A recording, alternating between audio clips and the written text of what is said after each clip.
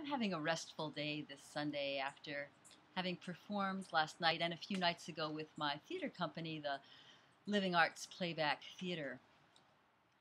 As I reflect on the work that we did over the last couple of shows, I've also been remembering what it was like for me as a young theater artist when I would gather a whole lot of energy together and I would get out there and I would express myself and I would expand my energy.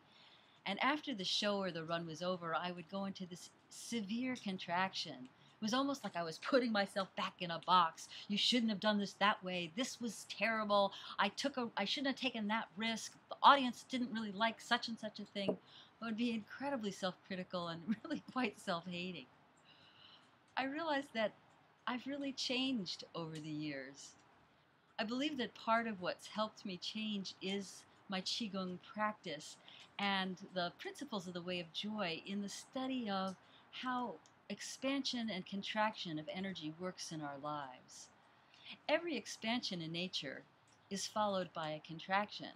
So just like the ocean goes out and then it recedes in, or the day turns into night that turns into day, or our lungs expand and contract as we breathe, our hearts expand and contract to pump blood through our systems.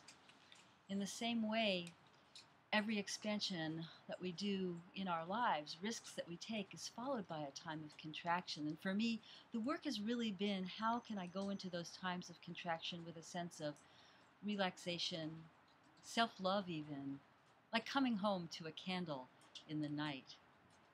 This feels particularly important as we now have passed the autumn equinox, so we're going into this time where the days become shorter and the nights are longer.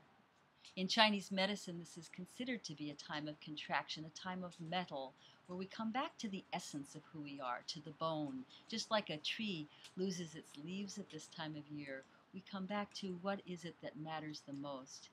So I think of this time of contraction as a time of self-reflection, self-evaluation, a time that I can make choices differently.